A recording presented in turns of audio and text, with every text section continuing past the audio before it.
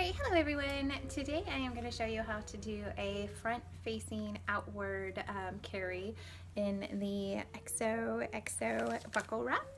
And if you have not yet seen this carrier, it's a really fun carrier that's out on the market now that has a buckle waist feature. So it just buckles around your waist, which gives you that security of already having your seat made, or the security of having knowing your baby can't go anywhere, downwards at least, once you have that snapped into place. And the other feature that it has with that waistband is it's a really unstructured waist, which gives you the flexibility of using it with multiple ages of babies, because if you have a newborn, it just scrunches down because it's pretty much nothing but wrap fabric.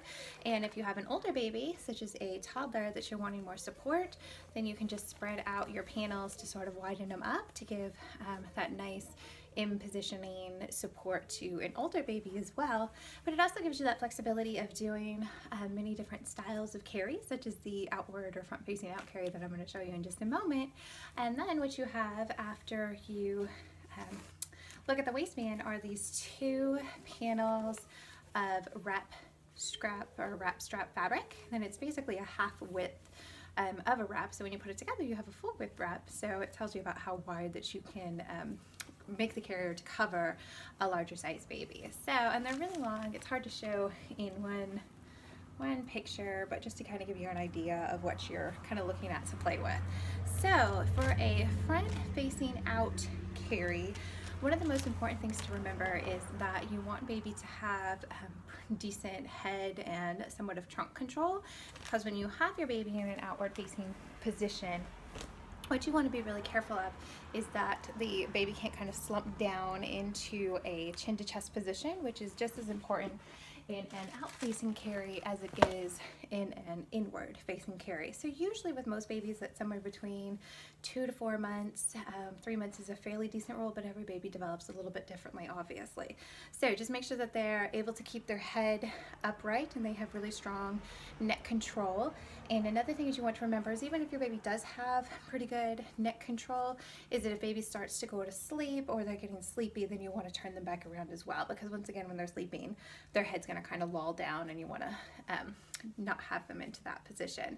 So once baby is old enough to support themselves and support their head in that outward facing position, then that's when you can move into it. And I'll show you a couple ways to use this carrier to still put them in a nice supported position with their knees and their hips, as well as to keep them in a somewhat curved spine position, which is going to make it more comfortable for everybody involved as well.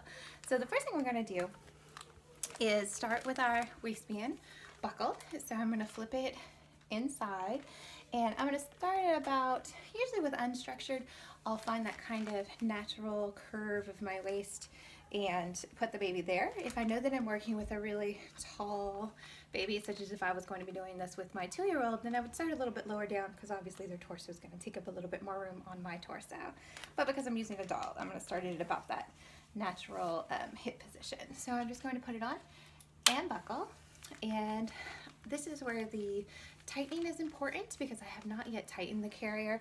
You can see how there is some gapping in my waistband, and what that's going to do is once I put baby in, it's going to start to pull this part downward, and you can see how it's going to put more pressure on my back because of that sort of angle. So what I'm going to do is just put my hand onto the waistband and kind of press it tight, press it in a little bit, and then pull my strap with the other hand. And what that's going to do is make sure that it stays nice and flush across my body and in that straight position, that parallel to the ground is what you're going to look for. So from here, I am going to just kind of spread my wrap straps out and just kind of have them separated.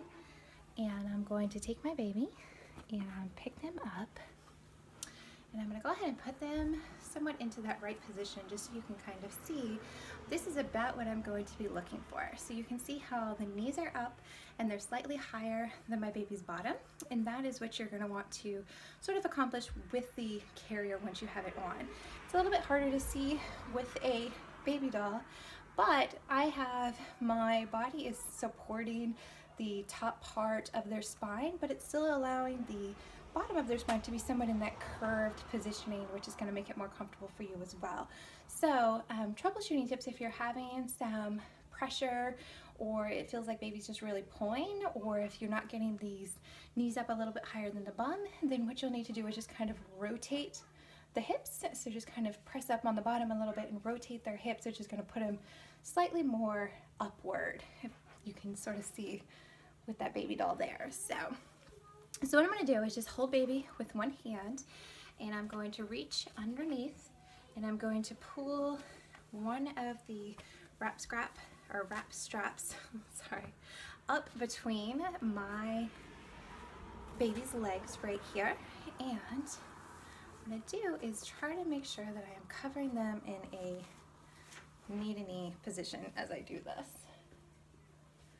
And spread out. I'm going to switch hands while I reach around behind me, and I'm going to grab that top rail and just kind of pull it snug,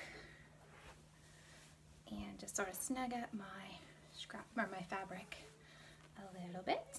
All right, so from here I am going to separate my panels because I want this piece to go underneath. So I'm going to go ahead and lift this one up, and with this tension, baby's not going to go anywhere, obviously. So I'm just going to then take this piece and tuck it in between my legs, and I'm going to do the same thing with the other side. So I'm going to pull it across the opposite side now. We're going to fix baby's head in just a minute too. And again, I want to make sure that I'm taking my fabric and spreading knee to knee. And then I'm going to reach around behind me again and find my top rail, which be noted because if I pulled on the wrong rail, then you would see the wrong side of the wrap. So that's a good way to kind of indicate if you've got the right side or not. And then I'm just going to snug everything up. So from here, I'm just going to take both sides and do some snugging. And I'm going to cross these over my baby's body for just a second and hold them between my legs again.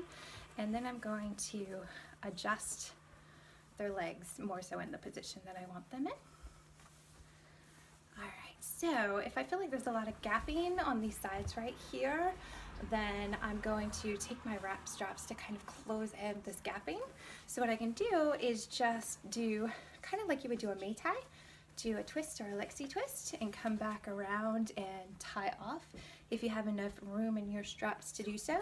If you don't have enough room in your straps to do so, then you can also just take those straps and do a little bit of a knot and then bring it down a little lower under the baby's bottom or sort of in the middle, but you don't want to be putting too much pressure on their tummy either. So you'll just find where the straps are comfortable for you and for baby. You can also bring your straps and kind of do another cross around and cross underneath their leg again.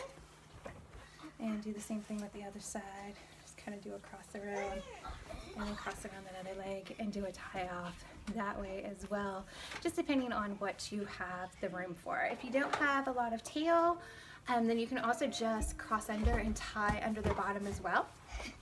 And then if you feel like baby's head's a little bit lost, then you can take these top shoulder straps and either go in from the inside and do a flip and pull them down sort of like this, which is going to open up your baby's face a little bit more, or you can take it from the other side and kind of cross over and loosen up your baby's face as well. So if your baby doesn't like having their arms so low and they want to have their arms out, as long as they have fairly decent control once again with their torso, then they can pull their arms out. Let me get my baby's arm out. There we go. Or both arms out. But just want to make sure that these cross passes stay about up to armpit level when you're doing that. So you still have that baby in a nice supported position, and that is how you would do an outward front-facing carry in the Xoxo.